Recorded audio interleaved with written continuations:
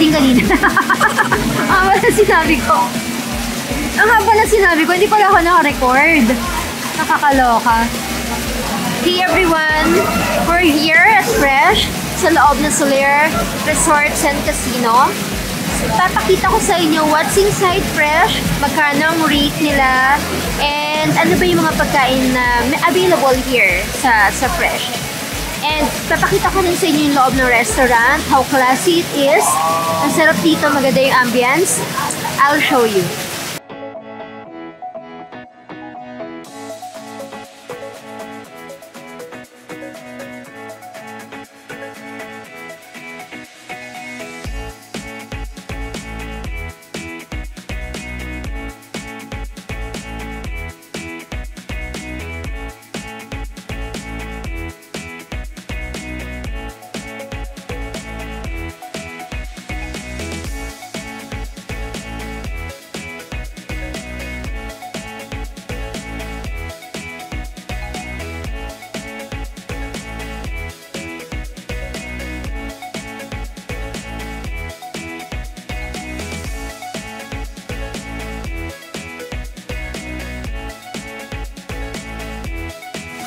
So, andito na tayo sa Fresh and we're trying this restaurant. It's buffet restaurant.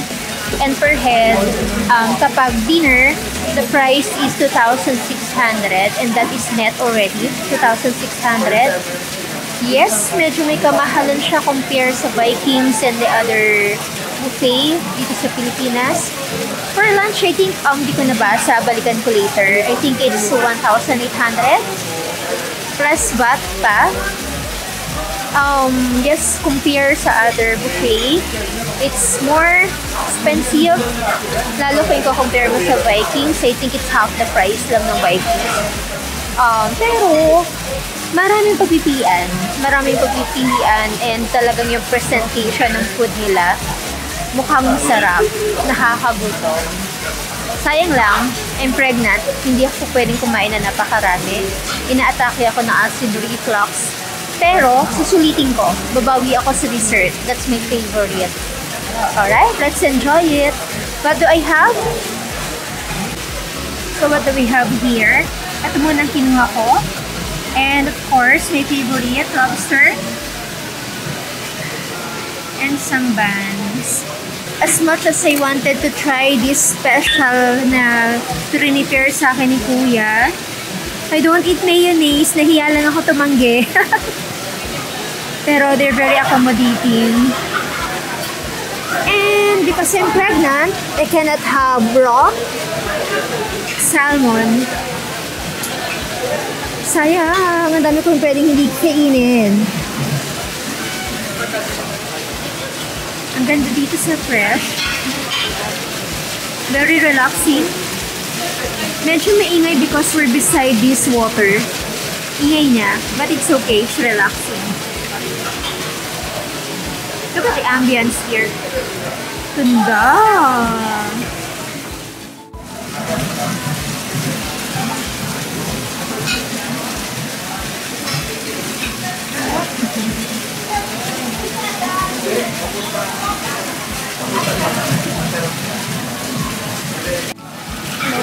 Wala na mapaglagyan. Oo.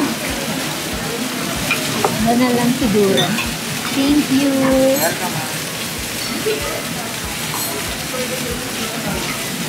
Thank you. Welcome. At ang mga staff, ang gagwapo.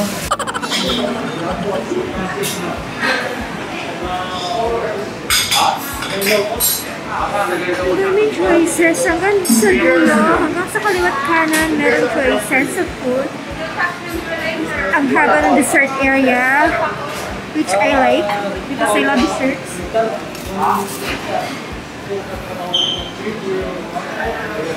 And my favorite laksa is here. Favorite laksa ko nandito sa Fresh Restaurant.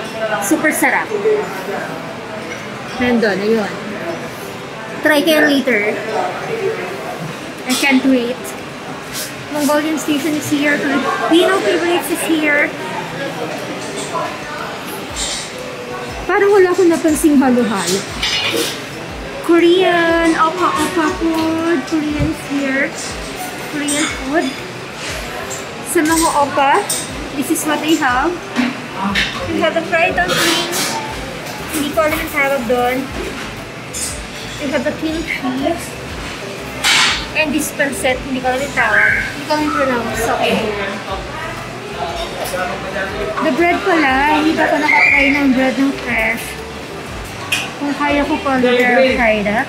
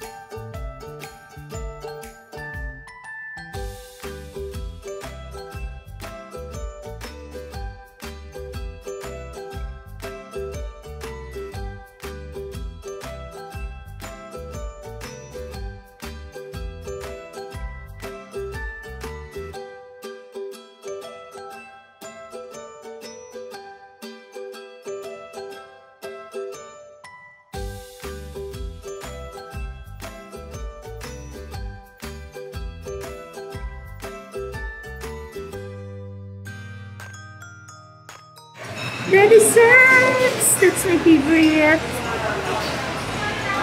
I'll try this pudding later. Definitely. Tatry ko yan. They have the ginatang munggo. Very Filipino, basic. Oh, molten lava. I'll try that later. I want that. Palitaw, siguro hindi na. Pass.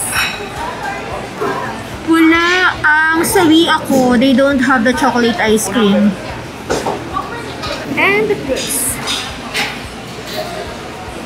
Fruits naman I can have at home. Marami kaming fruits sa bahay. Namalengke si Ate Janet. So, skip na ako dyan. Mabubusog ako agad.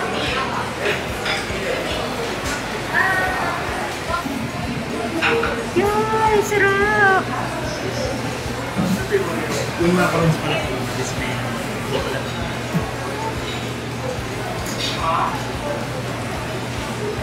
That's mine.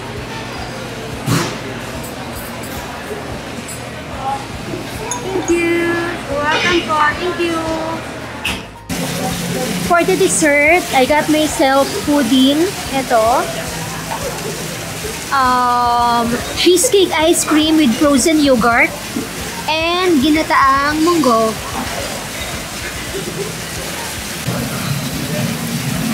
So, tapos na kami.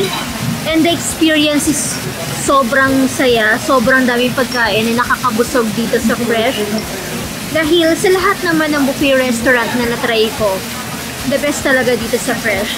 Especially kung mahilig ka sa dessert. Kasi ang dami nilang choices sa desserts. And napakasarap na ice cream nila.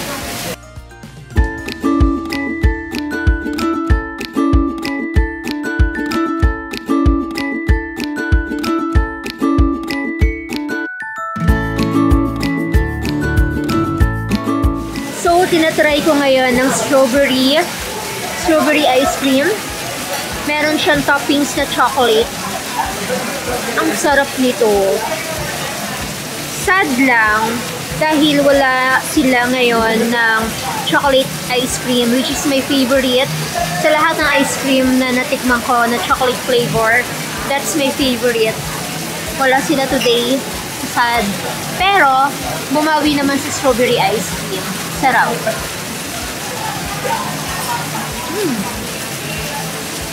So kung katulad ko kayo na mahilig sa dessert, you have to try here sa Fresh. Marami silang choices ng dessert. Ang daming pagpipilian sa cake. Today hindi ako mag-cake because talagang init na init ako. Feeling ko sasabog ako sa sobrang init. Naiinitan ako talaga. Kaya nakatatlong ice cream ako.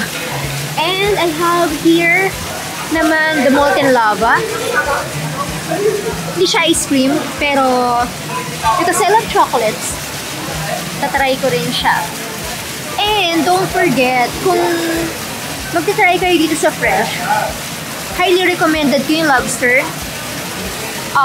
The pudding, sarap ng bread and butter pudding nila. The ice cream. Ano pa ba nagustuhan ko? The maki. Sarap yung maki. And the laksa. Pinakamasarap na natikman kong laksa is here. Sa Fresh. Dito sa Solaire. Kain pa tayo? So, Fresh Restaurant, I'll give you a 9. Magaling ang customer service, masarap ang food, maraming choices, the ambience is good. It's a 9 for me.